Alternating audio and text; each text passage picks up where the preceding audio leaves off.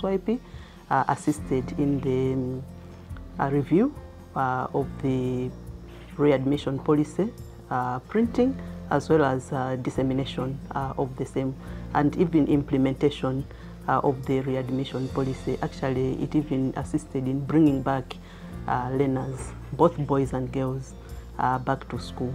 We were able to facilitate provision of information through the curriculum, as well as through extra curricular activities. Sometimes when people hear about comprehensive sexuality or life skills, mostly it's about something to do with sex. But life skills, as we offer it in the curriculum, it's more to do with building the learners for them to be able to grow in terms of education-wise. Apart from just the curriculum, there were also, as I indicated, extracurricular activities, which includes empowering the young people with knowledge, as well as other practices, like, for example, how to take care of themselves, prevention of HIV, prevention of other sexually transmitted infections, prevention of early and unwanted pregnancies.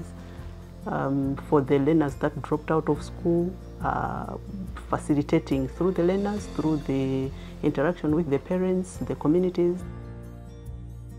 Contribution of SYP, we have seen quite a number of health service providers getting the capacity to provide the services to young people. At the same time, we have seen the involvement of young people themselves to mobilize themselves to be encouraging other young people to access sexually reproductive health services through various outlets, that's the health facilities.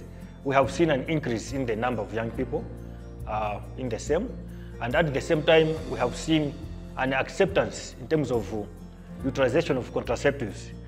You know, one of the challenges that we have seen, it has been like an increase in teenage pregnancies.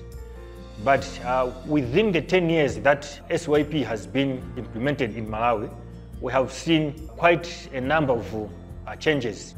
We are reaching out to young people with correct information about their sexuality health, so that they are able to make informed decisions. What should they do, how their body develops, and then they don't just indulge in unwanted behaviors or unplanned sex. With the program, we've also supported in the distribution of condoms to young people. So whenever they meet, we make sure they have access to condoms in the youth corners, in the youth clubs, in the youth-friendly health services. Wherever they are meeting, condoms are made available so that they access them, and then they protect themselves from unwanted pregnancies or getting HIV or STIs, which is common among young people. Now we have a fully fledged policy on the readmission that is being used across the country to make sure that those girls that fall pregnant while they are in school, they are able to go back, deliver, and come back to school.